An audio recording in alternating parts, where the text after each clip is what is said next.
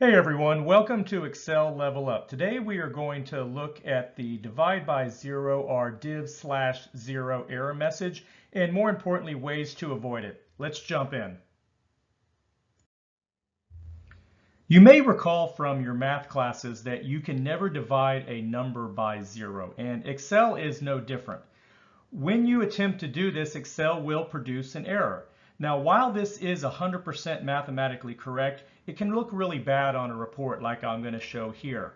The divide by zero error messages in the third column is accurate, but you would never want to hand a report like this to your boss. So really, there are two ways that you can manage this. One, when the error message occurs, you can actually change it into something else, or you can look for ways to identify the error in advance with some logic and then perform another function. So let's jump right into Excel and I'll show you how to do this. Okay, let's look at an example now. In the examples I'm going to show, I'm always going to be dividing 4 by 2 or 4 by 0, but let's first take a look at how the error message gets created when you're trying to divide by 0. So let's first divide this 4 by 2, and it should work like we expect, and the result is 2. But now let's do 4 by 0, and we're going to get the divide by 0 or div/0 error message that we're trying to get out of. So let's first try to deal with this one with the if error message. And if error right here is actually very simple. You're going to embed your formula within if error and then say what to do if an error is displayed. So that's what we'll build right here. We'll do an equal sign, if error, do an open parentheses, and this is where we'll actually do the 4 divided by C3, and then we'll say, what do we want to do when there's an error? And let's say in this case here, I want to do a 0, just divide by 0. I'll put a 0 there. So right away, in this case, the error did not occur. Then we can go ahead and copy it down, and we'll see instead of the error message, it'll put a 0 here. So if error can prevent the error from coming up. Now, a major limitation of if error is that it will actually do this for any error message whatsoever. So if you're very clear about your error handling, you know this is the only thing that's going to happen if error will work for you. But if different error message is popping up, you won't know that, and it will always put a 0 there. So while if error is a powerful tool, it does have its limitations.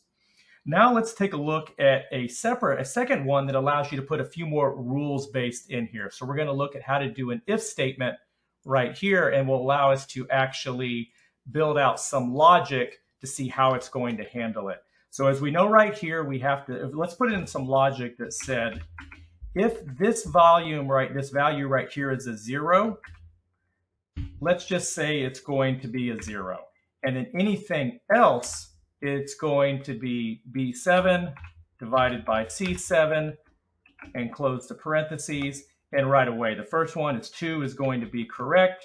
This should be 0. And then also divide by blank will also be 0.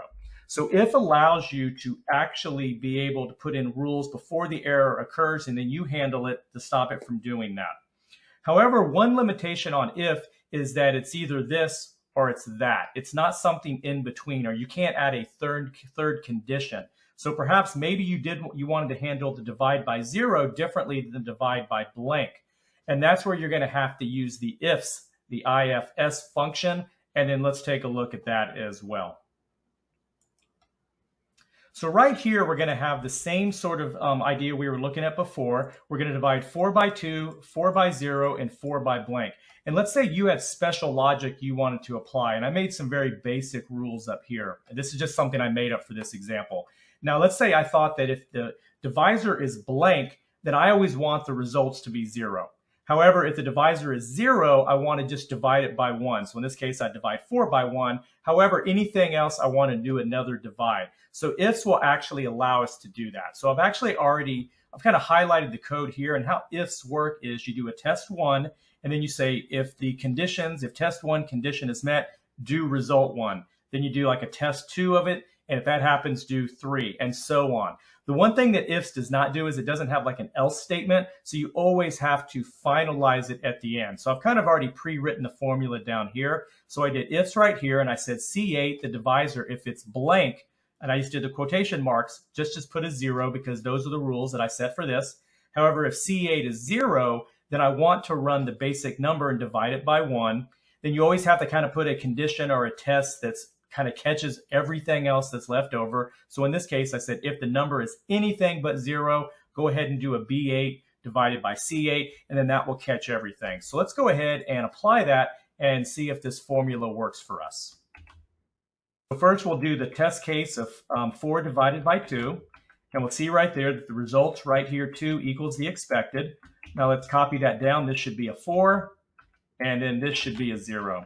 So you can see right here that between the if error, the if, or the ifs, this allows you to handle any of the divide by 0 errors, and then you could actually do whatever you want with the formula depending on the complexity of your case.